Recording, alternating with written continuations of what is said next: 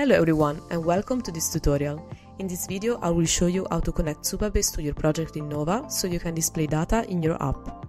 If you do not have a Supabase account yet, go on supabase.com and create one, and follow the steps to create a project and add data to your database. Make sure to disable the RLS of your tables in order to be able to display the data in Nova. Now go back on Nova and click on the data button at the bottom of the screen and select Supabase. We need now to fill these fields with the API and the key. Go back on Supabase, go to the settings and select API.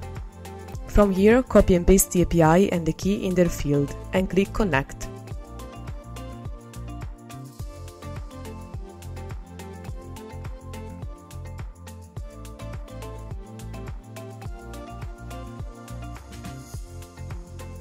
As you can see, the tables are now displayed in Nova. Now I can go in my app and turn this card that I created into a component that will display my data.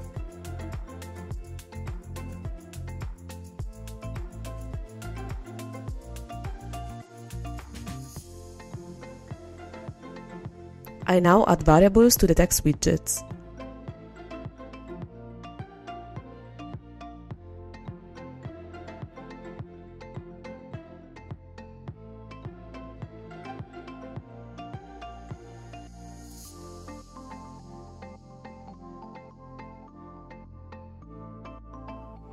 I copy and paste the container inside the screen and put it in a column.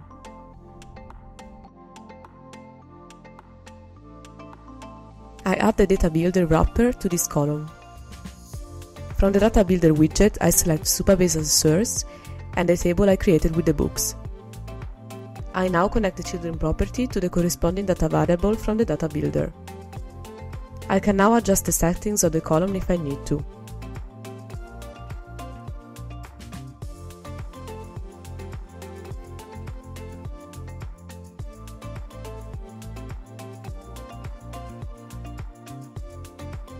From the outline, I select the container that is inside the column and connect its variable to the elements of the data that I want to display.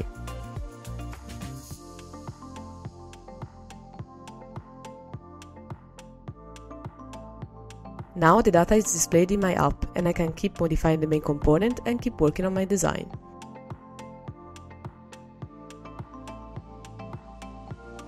Thank you for watching this video. I will see you in the next tutorial.